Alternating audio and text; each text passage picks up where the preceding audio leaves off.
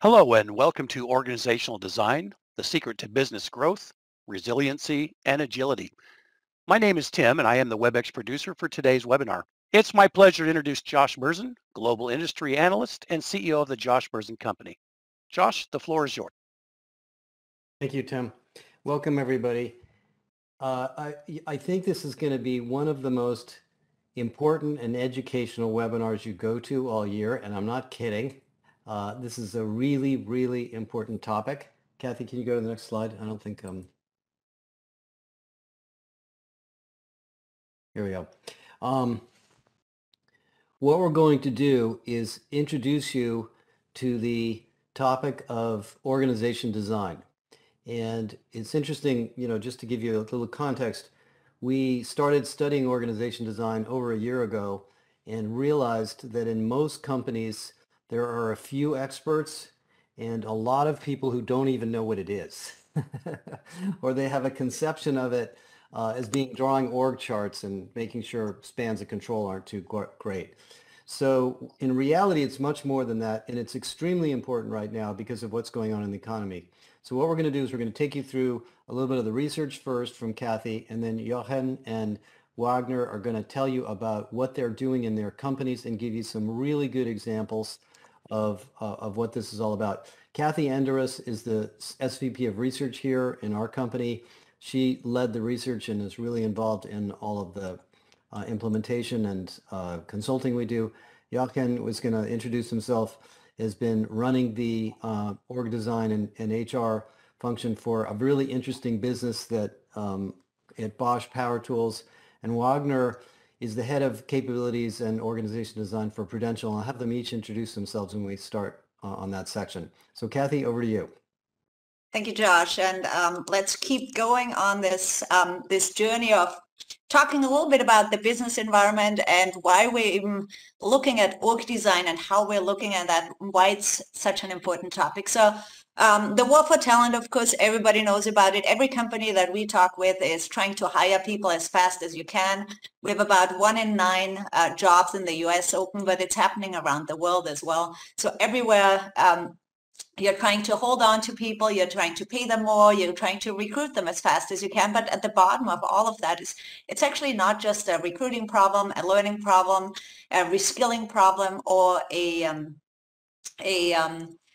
pay problem, but it's really an organization and work design problem, because unless you have people in the right roles, you're gonna not be able to hold on to them and get the best work out of them. So in that context, we really see a lot of change in terms of automation and displacement and using new technologies that impacts organization design as well. So how you design jobs is really impacted by what technologies you use for helping people make the best of their capabilities and their qualifications. We're talking with a lot of healthcare companies right now to understand what's happening in healthcare. The nursing problem is, I think, a huge problem for healthcare organizations in the US and around the world. And at the bottom of all of that is also an organization and work design problem, because unless you can have nurses, for example, operate what they call at the top of their license, and that concept really applies to all jobs as well, you're not going to be able to fill all of these jobs. So one of the leaders we talked with in a financial services company, he told us that managers in their company are trying to overhire. So for example, they're overhiring for data scientists when they really need a person that does data cleanup. And what happens then, you get this really high-powered person come into this job. People come to this job, they say, well, this is not what I thought I'd be doing. I'm doing data cleanup here. I thought I'd use all of my capabilities to do data science work, and they're going to leave your organization. And that's part of this whole great resignation too.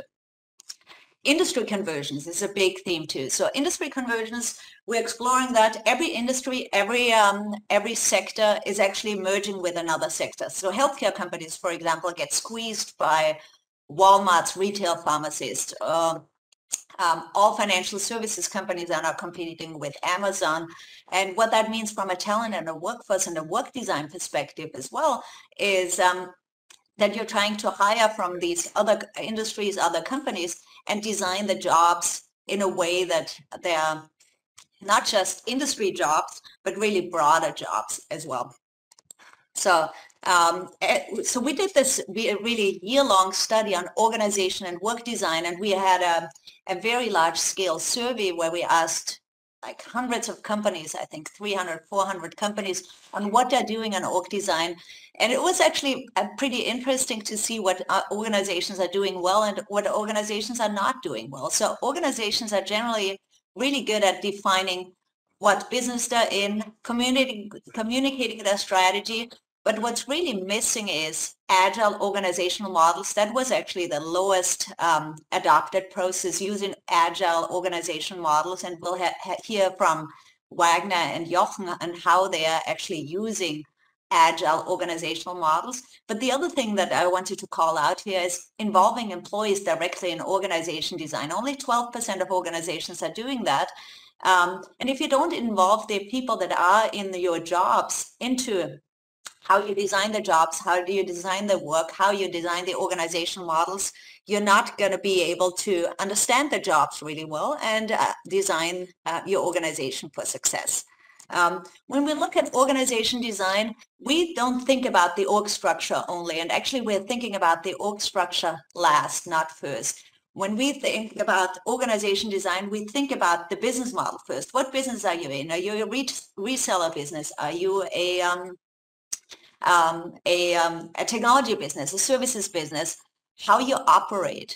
What's your operating model to support your business model? How do you design work and jobs and accountabilities, and how do you bring skills and experience focus in?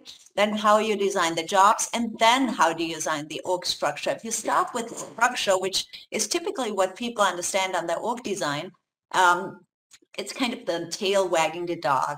And if you start with the business model, always think about the business model first, and then work your way down to how you operate, how you design the work for success, how you design jobs, and then organization structure design. That's how you need to approach this.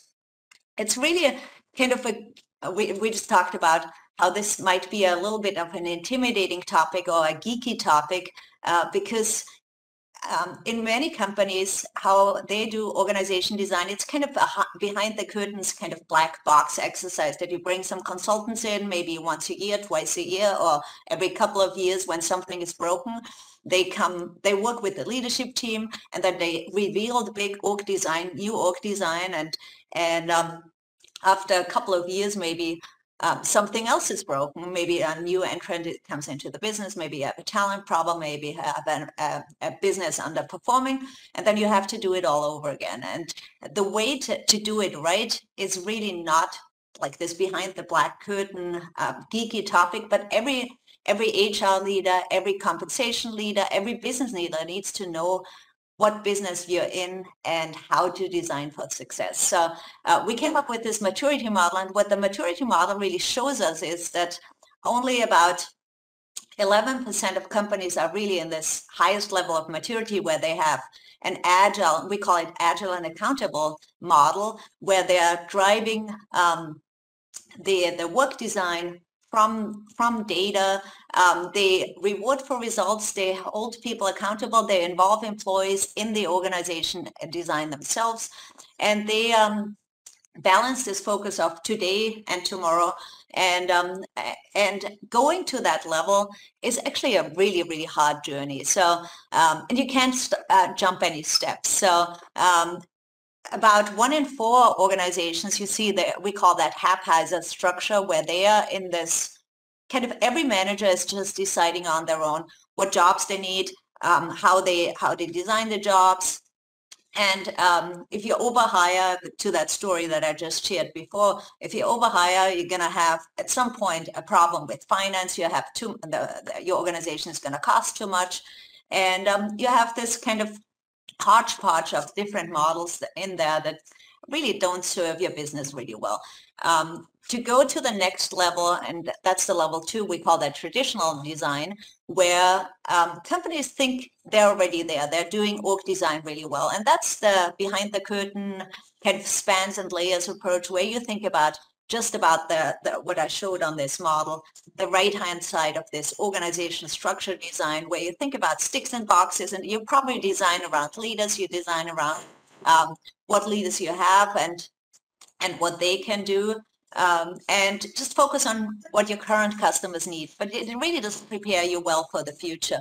And then what happens is kind of this big jump where companies start meeting around doing these cross-functional meetings there, where they say, well, there's still something more to be done, where we have to collaborate across the company. We have to, maybe marketing has to work with engineering and with sales around the world to really solve customer problems. But in the end of the day, then after you have all these cross-functional meetings, you go back to your functional silos and you work in that model again.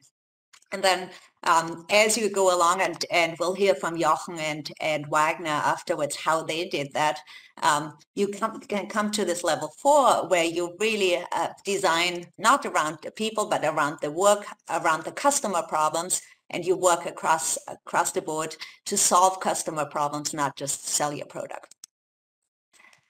Here's some findings that we had from this org design study. You can read all about them. Just a few things that I wanted to call out. I talked about that before. Organization design is really a big mystery to many organizations, and demystifying them might be hard, but it really pays off. And what's behind that demystifying organization design is not so much understanding org design methodologies, but really understanding what business you're in and what work people do and who your customers are and what customers need to be successful.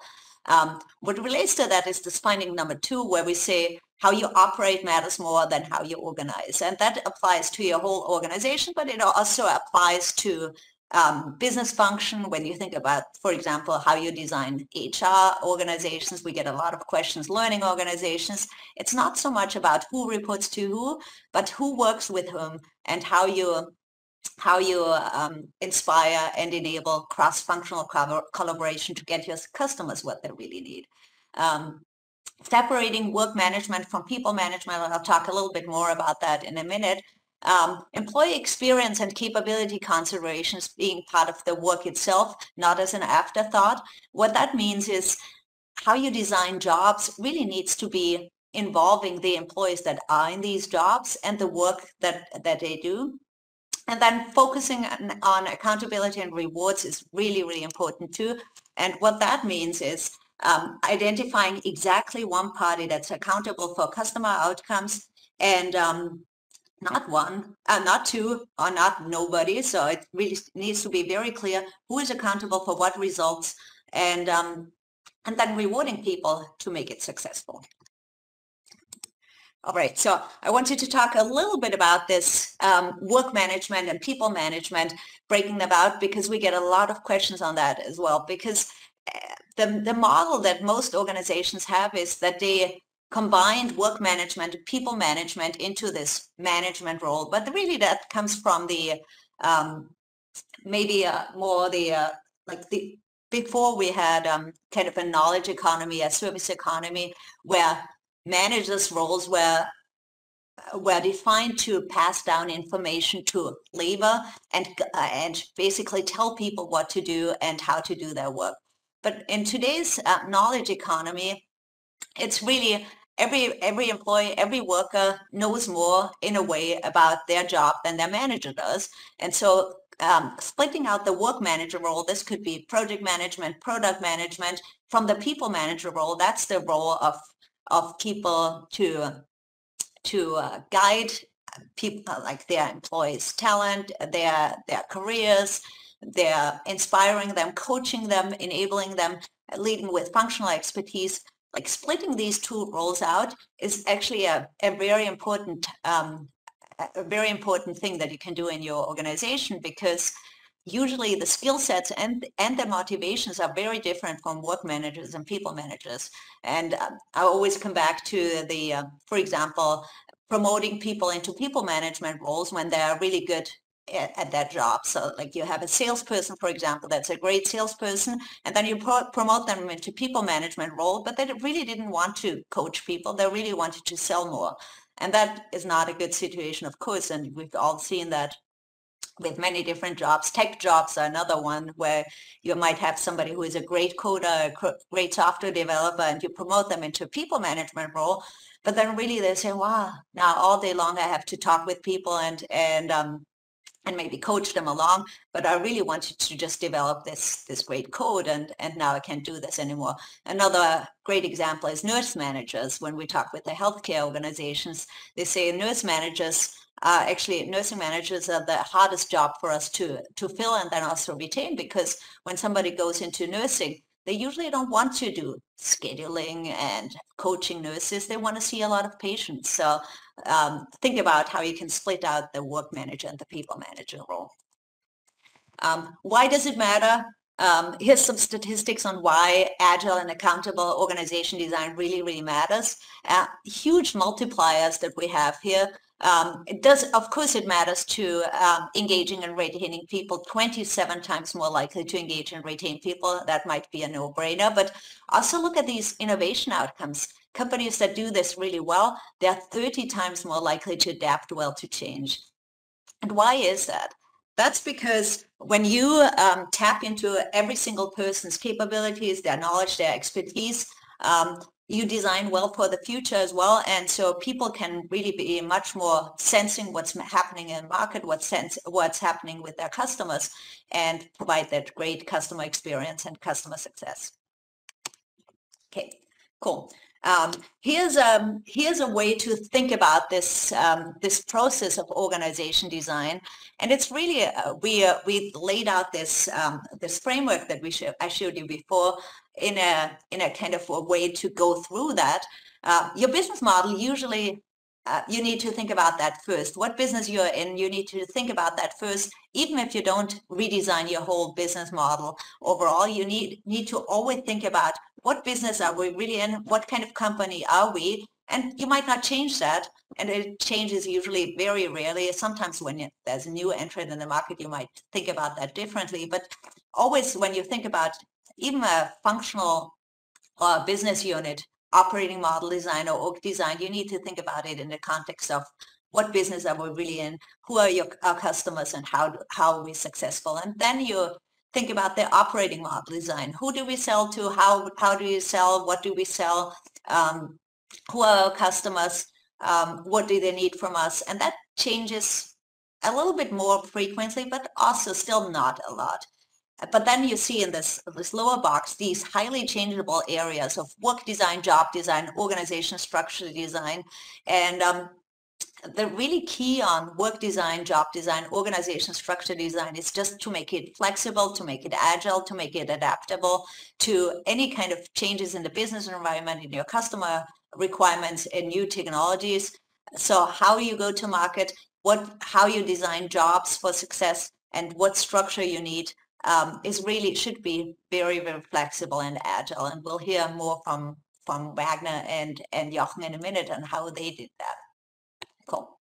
So I think, yeah, we're going back to now our panel. So Josh, back over to you. Thank you, Kathi. So let me just make a couple comments about everything that Kathi just said. There's a lot there, and I know a lot of you probably are scrambling to write down, take notes, look at the slides and so forth. We'll get you the slides. There is a whole research report on this, and we are going to be launching in the early summer what we call a super class on organization design, which is a 3 or 4 hour course you can go through to really go through this in an example, a case study of a simulated company. So for those of you that are HR people, and I know a lot of you are, in fact, really anybody, you'll find it interesting. And one more thing I wanted to just highlight, and then we'll talk as a group. One of the things that came out of this research is that structure matters the least in the actual solution. So this isn't a structure issue. This is a rewards, focus, skills, and many of these other factors, which you know a lot about, most of you know a lot about this, are more important than, kind of creating the stick charts. So let me introduce Jochen. Why don't you go first and tell us about your role and what the company does a little bit, and then what brought you to this topic? Thanks a lot, Katie. Thanks a lot, Josh, for having me. Yeah, it's a very, very interesting topic. I'm coming from a company called Robert Bosch Power Tools. So Robert Bosch is a 400,000 people company in Germany. And their division, which produces the coolest power tools in the world, is called Power Tools Division. They are 20,000 people, half of them direct workers in plants and half of them indirect workers, trying to come up with the most innovative products in the area of power tools and accessories. And what we have done actually 6 years ago in 2016, we figured out that we need to address the market very differently because we need to be much closer to our users.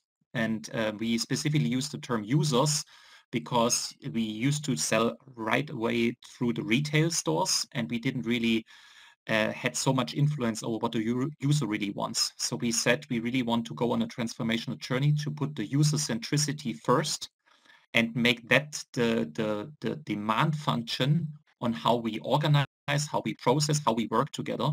And that led up to what we called an agile transformation over the last 6 years on a very interesting journey with a lot of ups, some downs, and I'm happy to share some of the things we experienced with you guys. Was there, before I want to have Wagner introduce himself for a sec, but one question on the top, on the high level, was there a specific problem that led you to go into user-centric design, or what was it just a good idea? Or was the competition changing? What? Because I think a lot of people are going to say, how do I get this whole thing off the ground? Yeah, so I think that there are two answers to that question. The first one is we didn't have a crisis situation. And I say that up front, not because we are smarter than anybody, but it helped me in the transformational journey because it was not a transformation packed in 20% cutting. It was more let's reinvent how we work. And secondly, of course, there were external internal factors. And just to highlight the top two, I would say is the word digitalization is of course not new, but it changed the whole dynamic in our industry, in the consumer goods industry, because it's not about, it's really the user gets direct feedback on Amazon, on all different channels about how Bosch is great or how Bosch is not doing great. And it basically falls into a black hole because we were not ready for being user-centric. So digitalization is one thing. And the second thing is, I would call it, how attractive are we as an employer in terms of new talent? So not only engineering power tools talent, but really like social media, digital topics, software guys.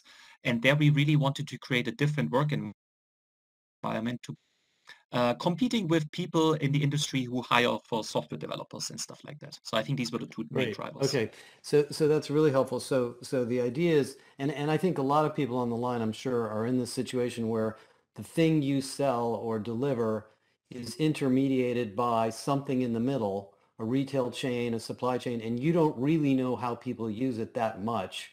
So you can't necessarily, kind of change fast enough. Okay, and we'll get more. I think you're going to be fascinated what these guys did. So we'll come back to you in a sec. Okay, Wagner, tell us a little bit about your role and sort of the problem area you guys were working on at Prudential. Sure. Thanks so much, Josh, and everyone. What's really interesting listening to this over and over, and that's the good news. I know it's complex, but when you hear more often, you start acquiring the idea that complexity is part of our lives. So with that complexity, we went into understand that our transformation had to be physical. So the first phase of the transformation, of course, the first thing we think is let's not change the structures. Let's just optimize the structure.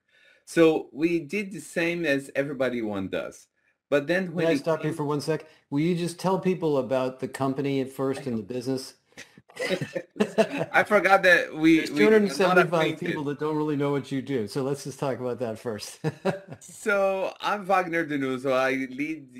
I'm the head of capabilities for Future of Work at Prudential. And I was hired 3 years ago, specifically 3 years ago next month. In pre-pandemic, we already had the structure of transformation. We want to transform our company. We are an insurance company. We are global, 40,000 employees worldwide.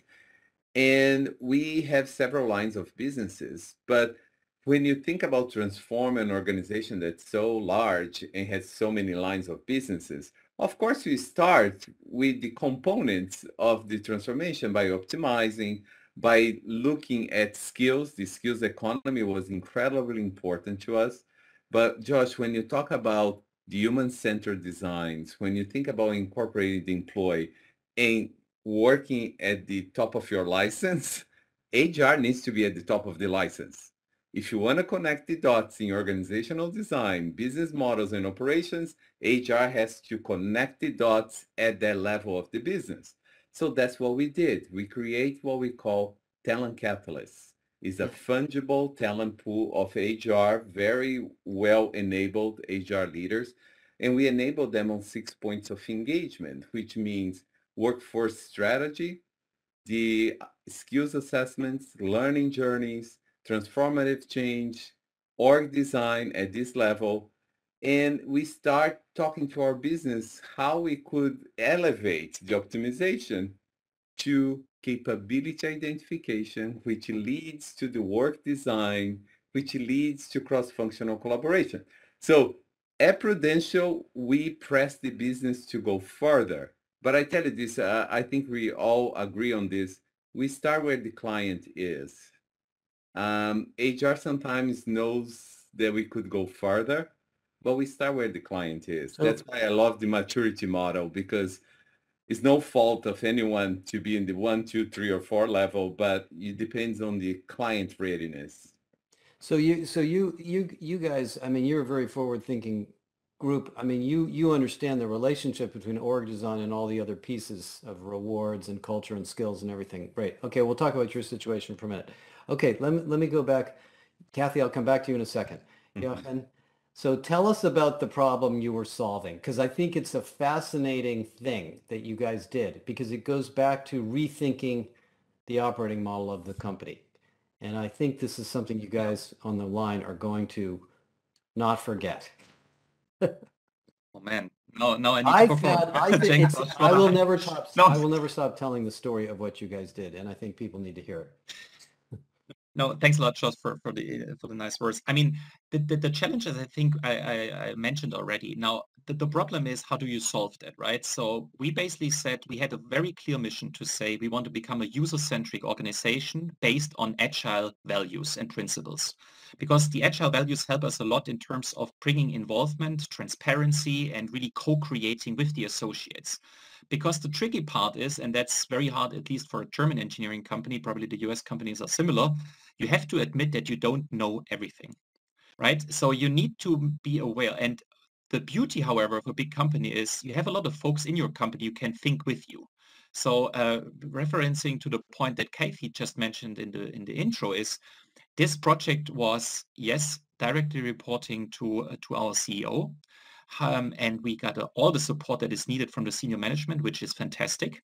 But he said, you know what, this project, I keep them very small because you need to engage with the organization. The people need to come up with the ideas, how we organize, how we work together. And we said, we want to base it on agile principles. And we came out with 5 pillars that we want to address. So the first one is leadership. We want to lead differently. We want to have less hierarchy, and we want to lead people in a different way, not in command and control, but we need the brains and the hearts of other people. The second thing is, it's about collaboration. When you think about agile, it means usually smaller teams, more segregation, which is sometimes a fear of losing control. However, if you focus then on better collaboration amongst those smaller teams, you actually have a very big chance of moving faster. Then the third point was process and methods. Of course, when you want to be agile, you have to learn new methods. You have to adapt your existing processes. That was a different story as well. And that's the third point. And then fourth and fifth are strategy, but rather the execution of the strategy, not defining a strategy. And then third and last, I mentioned it, the organizational topic on how we organize ourselves. And there, just to give 2 or 3 sentences about that one, actually, we were we had 6 business units, and we still have 6 business units, and they are, we sort our products around different user needs. The home and garden business is, for example, very for DIYers at home, making their garden nice and whatever. But we have also professional side of the business for the really tough work that is done on the construction side.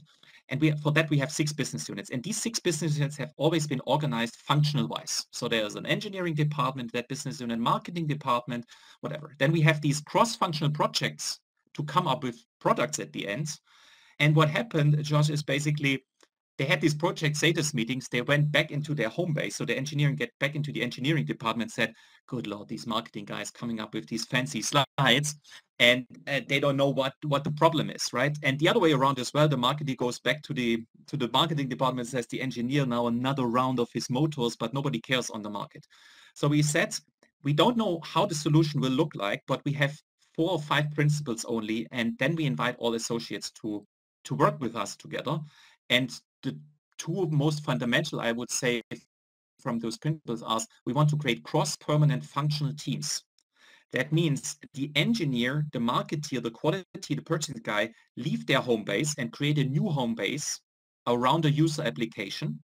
So there's no boss potentially that has the experience that you have in engineering, because your boss might be actually a marketing geek from 20 years ago. So it's really creating this cross-functional, because to make really the user in focus and have the end-to-end responsibility. We don't want an excuse, I'm engineering, I cannot do it. It's like you're responsible for solving user needs, and you're end-to-end responsible from innovation to carving out products, but also revenue and EBIT responsibility, margin responsibility. So that's, I think, the cornerstone just one of quick these question on that. So if you have engineers moving out of engineering into these product groups, did all of the engineers move into product groups, or are there still core engineers left working on core infrastructure stuff? How did that happen? The journey was the following. We set as a default, everybody's out. Everybody's in product teams. So that was kind of okay. So all the functional groups are gone, and everybody's in. Yes, that was in the design phase. But then we said, who of you is still working on the overall brand? Who is working on creating our batteries that are in each product? Right. And then we came up with a mix of around 60-70% working in the product and 30 to 40% work in the functional expertise teams. Why I say it, the journey is important is when you start the other way around and you ask all these functional departments, what we have this crazy idea with cross-functional teams, how much people can you let go to create these cross-functional teams? In reality, you get way too less, and you probably don't get the people you really want in these high-performing cross-functional teams. Right? It's just let me just reinforce that. That's a really important point for the people on the webinar, because I've been through this with other companies, is if you do this in a tiny incremental way, you'll end up with people just doing sideline projects, but not really putting their heart into this new model. So I think that's a really interesting problem to deal with. And I want to hear about Wagner's idea on this too. Go ahead. But keep going. I want you to spend, get to kind of the next, I'll let you talk for a few more minutes. Yeah. Of course, the question is then how did we really organize? And there, for example, it was a very fascinating situation. I mean, I joined Bosch exactly 6 years ago, also when we started the project, and we basically let the space wide open. You can sort out how you organize, but you need to be cross-functional teams, and you need to be less hierarchy. And you need, these are from the organizational perspective, the 2 main drivers we really put in. And then the people, it was a fascinating thing. The first 2 or 3 weeks, the people were like, I mean, you don't know a clear work package. You don't know a clear go live date. You don't know what are we doing here? All these volunteers that we really recruited and who wanted to take part. And then at the end of the day, we said, you know what? You come up with the solutions. And then we had different areas on how to group our business teams, as we call them, around the material you try to work on, what kind of tools you use, the user applications, we talked it in the pre-talk, is like one of our groups is actually called fixing. So all the tools that you need to get something fixed somewhere. One team is called removing, one is called grinding. So all the different tools that you use to have fun at home is actually building those teams around it. And that's actually a solution of our associates, how to group the teams, and not of some external guys or the senior management only. But okay, let me stop there, because it will come back to you. So to reinforce this big idea for everybody on the phone, what Bosch Power Tools is that eventually came up with this idea is that we're not selling lines of tool lines. We're selling solutions that remove material, create things, cut things, plant things, which allowed the organization to operate differently. So I'll go into this in a minute. Let me go over to Kathi for a minute. Kathi, in the healthcare industry, which you're now becoming a guru in, there's this whole idea of clinical transformation. How are healthcare companies rethinking the way they're organized to deal with healthcare? Yeah, it's such a fascinating question, and it's such a fascinating journey that the healthcare organizations are on. And actually, one thing that we found out, we thought healthcare is kind of a risk-averse, kind of backwards industry in a way. But what we found is there's incredible innovation out there because they have to do it, because they can't operate their hospitals, their medical centers with software engineers, right? They need more nurses. They need all the nurses to be there. So the way that they are thinking about, for example, that clinical shortage of nursing that I think everybody knows about is redesigning the work itself. And what that means is they are thinking about how can we help the nurse, all these nurses operate what they call top of license, top of qualification. So they're just doing nurse jobs, because what they found out, healthcare found out, that nurses actually do only 30%, 40% of their time they spend on things that they are uniquely qualified to do. And 60, 70% of the time they do something else. So they clean up after a patient, they check them in, they do paperwork, they do like all these other things that you really don't need to be a nurse for. You could have, they give medication, so you could design these patient-centered teams around what the nurse has to do, and then all the other things somebody else could do. So somebody else could also be a machine, by the way. Somebody else could be a medication robot that comes around and gives the medication to the patient. It could be an aide or what they call a patient care technician that could do the checkout procedures, that it could do the paperwork. So to free up the nurse to just do nursing stuff all the time, so a janitor could clean up after the patient if they get sick, because right now, usually the way that it works is that you're thinking, well, the nurse is already there, they can do all these other things too, right? But what that does is it exacerbates the nursing shortage, that you just don't have enough nurses to do the nursing work. And so putting these patient-oriented, patient-centered teams around patient problems, it goes like similar story that Jochen had around user journeys or user problems. That's really how the healthcare organizations are trying to solve the nursing problem, not just to hire more nurses. So, okay, so Jochen's talking about, rethinking the business model and really the problem we're trying to solve. In healthcare, we have this issue of a very, very constrained labor market and these highly trained people spending lots of time on things that really aren't, useful in their skills. Wagner, let's go back to you. You've got this company with all these lines of insurance and all these call centers and service centers. Tell us a little bit about the problem you were solving, because I think it's a really very common one that a lot of companies have. Yes, it is. Thank you. This is fascinating to listen to all the industries, because at the end of the day, we are solving for similar problems. For us, was important the first step to bring it all together. Customer service reps. The customer service reps was a key initiative for us. And we brought them all together under one roof. Why? Because our customers don't care. It's like HR. They don't care if it's talent management, if it is performance reviews. They want to know from HR what are the key messages. And customers want from us the responses to their needs. So the transactions became a really focal point. But then we start thinking, what are the organizational design that will enhance the workflow and will enhance the customer experience? We had to go one step above. What are the organizational capabilities, the work design? And to be honest, now listening to Kathi about the healthcare is almost like the workforce planning that we are used to now has to be expanded to work resource planning, accounting for the automation, account for robotics, accounting for things that don't need to be there anymore, because that's a cost saving. And at the end of the day, it's retention And it is a value proposition for companies that hire people qualified to do qualified jobs. So in your case, as I remember the story, you had lines of insurance, each of which had their own customer Yeah, service groups. Is that right? yeah. Okay, so And then tell we us what brought you them. did about that. Yeah, so we brought them together, and then we decided that they have to start elevating their roles to become not customer service reps, but customer service professionals. And at the end of the day, what we really want them to become is the customer advocates, because the capability we're building is the omni-channel, frictionless customer experience. So when you have this very crystal clear strategy, business model, operating model becomes the second part, which is how do we create operating model that facilitates this to happen?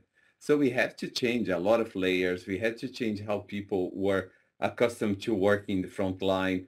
And we start enabling them, enabling the back office to understand what the issues were, and the digital dexterity that we enable our customer frontline workers with was critical, because now they have access to respond to customers and not only do So transactions, if you have a more but do better. universal, so is this is the idea of a universal customer service person as opposed to the life Yes, insurance person, the property yes. and casual.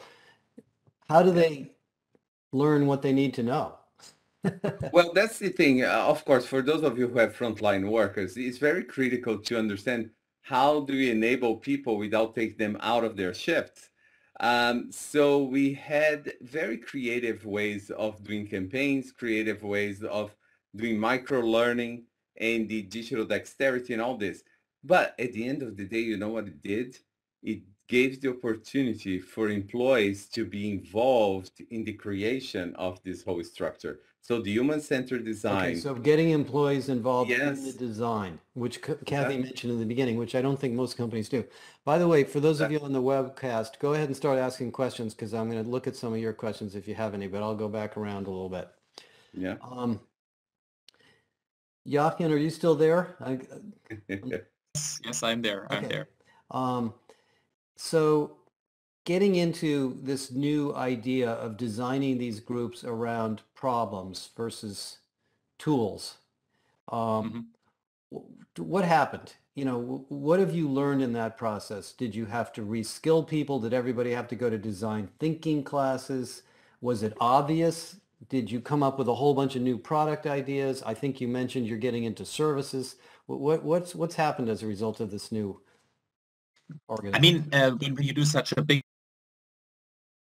transformation, some of ups, there are some downs as well, right? So I mentioned we have 6 business units, so we transformed the whole Power Tools division, all 6 business units, but we did it iteratively over a course of 2-3 years. That means we learned from what we did in this business unit, applied it or re-engineered it and learned from it. So this iterative approach, I think, is also from Agile very, very good. You don't need to know everything from the beginning to get better. The second thing is, I think we got much more. The question I always get asked, did we get better? How did you measure? Right? Which KPIs did get better? And there I need to say a big thank you to our senior management who actually started that journey without that clear set of KPIs that we want to measure. And it sounds a bit strange, but if for everybody knows in big corporations, if you set out KPIs, people try to make the KPIs work with not really understanding the underlying thing behind. And secondly, sometimes which KPIs do you put up front if you don't really know what problem you want to solve, but where you want to go?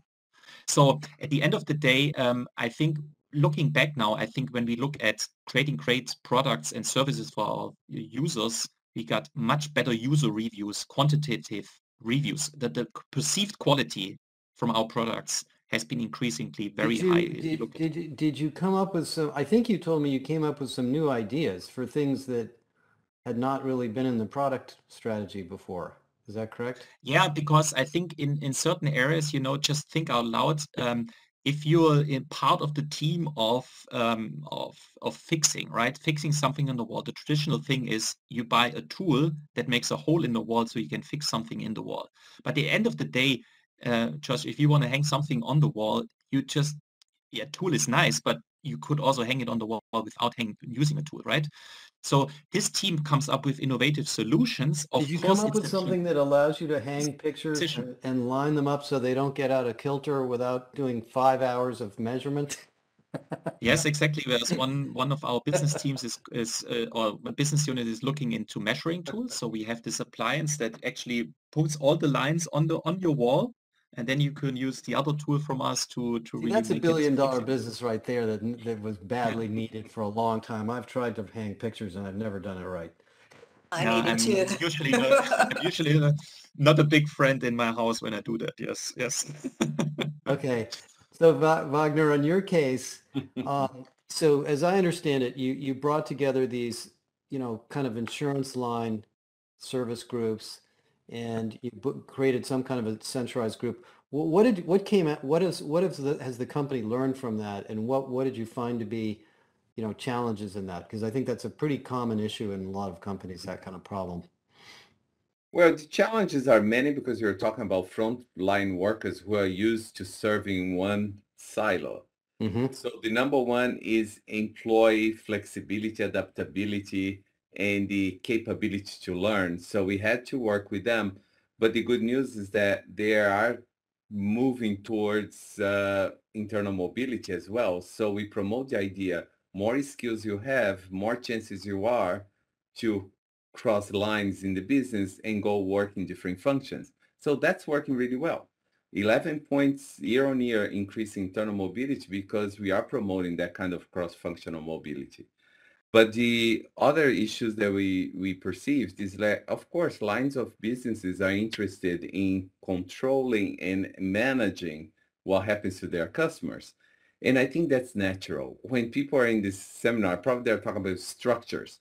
The first thing our leaders talk about structures is because there is a sense of control. And to Josh, what you were saying at Bosch, you have to let go of control to allow your people to deliver the best work. So Yeah. we had to do that. So there has It to be was a common difficult, agreement at wasn't the easy. senior levels Yeah, that this new, yeah, because if I run the property and casualty business and this call center is not doing exactly what I want, right, I want it to do exactly. what I want, not what everybody, yeah. So somebody mentioned on the chat leadership. Yes, leadership is critical. But when you show the value of org design in a different way, they understand we are not talking about moving chairs and eliminating chairs of the equation. And that's the exciting part. So for you HR leaders who want to do the work, start collecting the value creation element of this. You eliminate a lot of waste and you create value through human-centered How do design. you, so there is a question here from Thomas about middle management, and I've heard this before in other org design problems. So middle managers are to some degree the casualties in this sometimes. What experience do you guys have in you know, their roles, their input, their fears? Or do they just need I mean, new jobs? no, no. I mean, let's try to reinvent, and perhaps it connects a bit with what Katie said with the workforce and people management. Yeah. I think from a traditional perspective, we didn't have any better solution for really good people to develop further than to offer them leadership positions. So if you really want to grow, sooner or later, the company basically either told you directly or through lived experience, you actually need to get a big team. And I think that thing needs to be, it's broken, and it actually is not helpful for also be ready for the future and the present. So if we admit that you can also get a good career, whatever that means for you, having more autonomy, more money, more status, I don't know what it is for it's very individual what career means, right? But that could also mean that really companies need to, and I think I've seen it still in a lot of companies where this is not really seen, that perhaps the leader is not the highest pays job, but the expert is.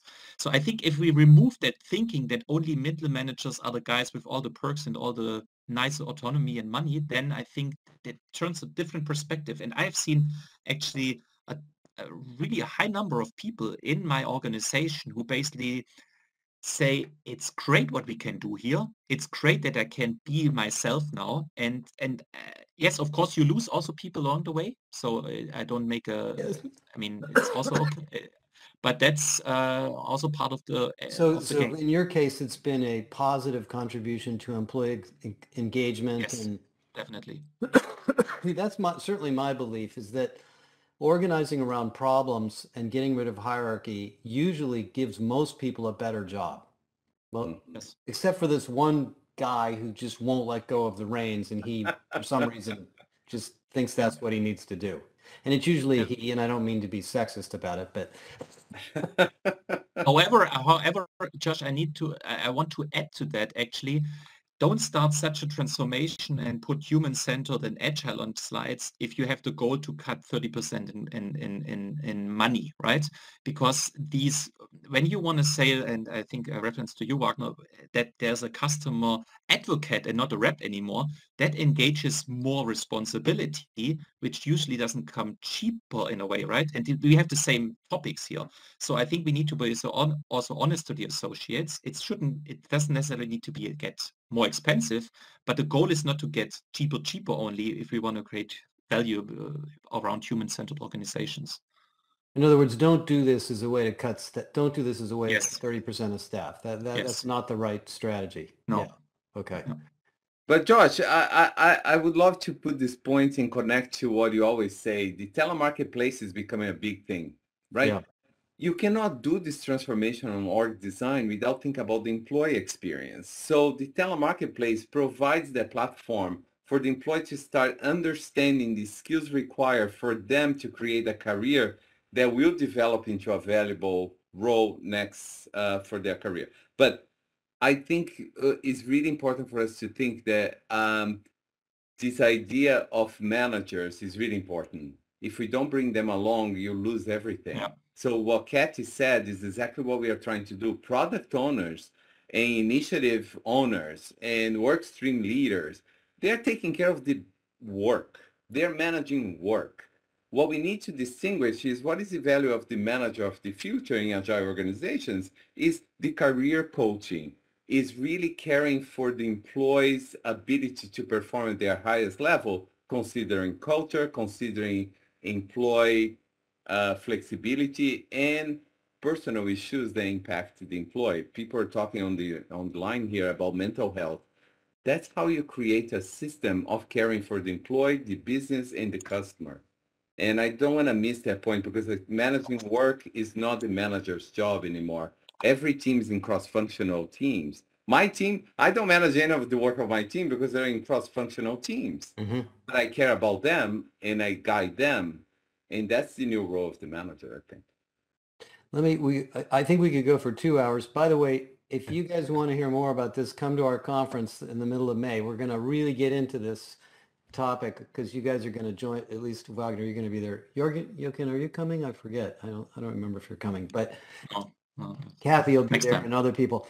Kathi, let me go back to you for a second. So, HR people are probably not clear on this topic. We did find out that when we talked to a lot of very senior HR people that they didn't really have a process. They didn't have someone like Wagner there to help them. What have you learned about HR and what HR should do to facilitate this whole topic and really create capabilities here? Yeah, I think the points we talked about were around understanding the employees, involving the employees, understanding the business problems, understanding your customers. I think that's really where HR can add most value because we found out it's not so much about what methodology you use for org design, right? It's more about who your business is, what your customers need, and what your employees need to in order to be most productive and most successful. So I think understanding the business and understanding your employees. So that's an interesting point. So let me just kind of key on that because we're running out of time.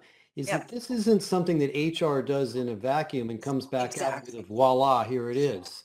This is really an employee manager centric project that's facilitated and supported by HR. Is that exactly? That's exactly right. Yeah, you can't understand the work of employees without involving the employees themselves, right? Like I'm not a nurse. I don't know what the nurse job is. If I was in a healthcare organization, I still wouldn't know exactly what the nurse job is, right? Because the nurses do this job all the time. I don't do it, right? So exactly, like involving employees directly, involving managers directly, involving leaders directly, and facilitating this process, not doing the process to them, but doing it with them.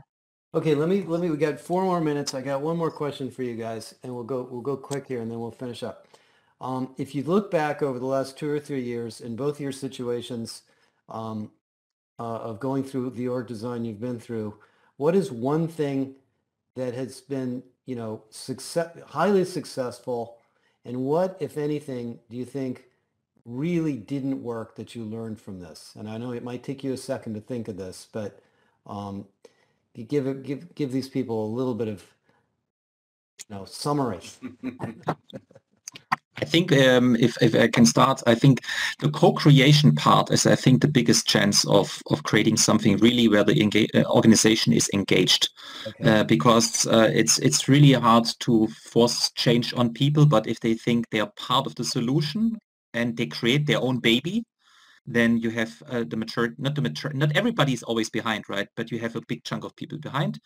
And looking back, I think but we underestimated that the processes in the organization, in the huge organization, need to be adapted to this new organizational setup. And this work is tedious but important. So what is written is make it leaner, make it understandable, but what is written needs to be changed as well, unless there's a lot of business process stuff that gets sort of left in the dust. Yes. Okay.